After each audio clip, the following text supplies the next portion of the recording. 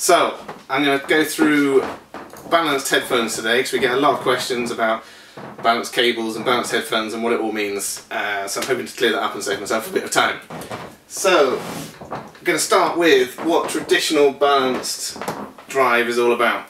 So for long runs of cable, to minimise interference, they came up with a system called balanced. Normally uses XLRs, 3 pins, hot, cold and ground. Essentially what you have is the original signal and the ground, and then some circuitry in there also generates an inverted signal.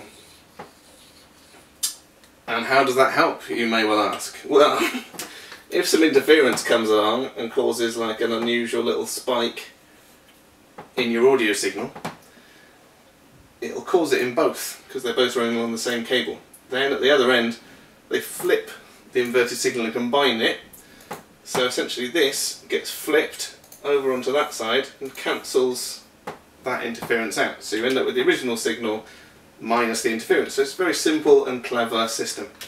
But obviously to recombine the positive and the hot and cold signals, the inverted signals, you need a certain amount of circuitry, and inside headphones there is no such circuitry, so you cannot have, so that's what causes a lot of confusion. They call it balanced headphones, but headphones don't have the circuitry to recombine the two signals, so it means something different essentially.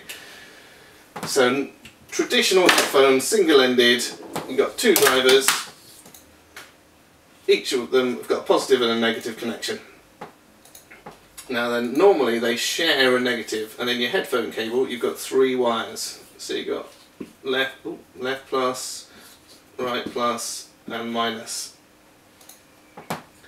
That can cause a little bit of crosstalk because you're both sharing, both drivers are sharing that you can get a bit of crosstalk. So some people started using elements of the balance system to drive headphones,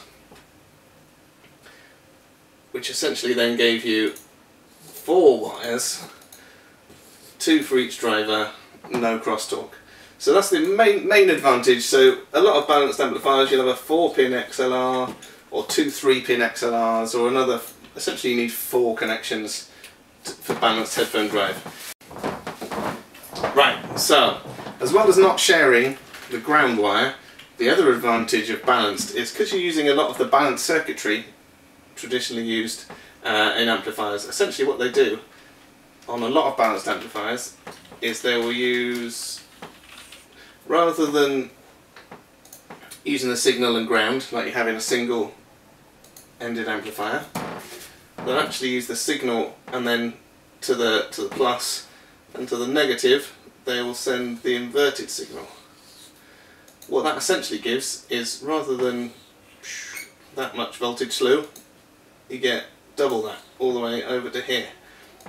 So certainly on the small things like the Astle & Kern players, where they struggle a little bit to drive the 250, 300 or maybe even 600 ohm headphones, doing it this way, you're bringing more amplifiers into the game. You're essentially using 2 amplifiers per side, one for the positive, one for the negative. You get more amplification, you can drive other headphones better, drive higher impedance headphones more easily. Let's move on to, is it better? Is it better? Now obviously this is going to be contentious because you're never going to please everybody, and there is no right answer. Certainly on smaller players, as I said, like the Astle & Kern, where you're trying to drive high impedance headphones, it's got some definite advantages. You can go louder, it controls the driver a lot better. But the disadvantage is obviously because you've now got 4 amplifiers, 2 for each ear, you could potentially have a higher noise floor. So each amplifier adding its noise into the system, you've got 4 amplifiers, more noise. So a good single-ended, a really nicely designed single-ended amplifier will sound better than a bad balanced amplifier. You're always going to get better channel separation from the balanced as long as it's designed properly. But again, a well-designed single-ended amplifier is not such a major issue. But comparing apples with apples, I'd say in general balanced is a little bit better. But it's going to vary massively from amplifier to amplifier. If you've got any questions, just stick them in the thing and I'll try and answer them. I might do a follow-up video. Feel free to tell me I'm wrong. am not a massive expert in this. I am a product designer. I have done quite a lot of electronics work in the past. I have a small understanding, but not a total understanding. And there are people always who will tell me I'm wrong. So feel free to do that, and maybe I can do another video and make the next one better. Cheers. Loving your work.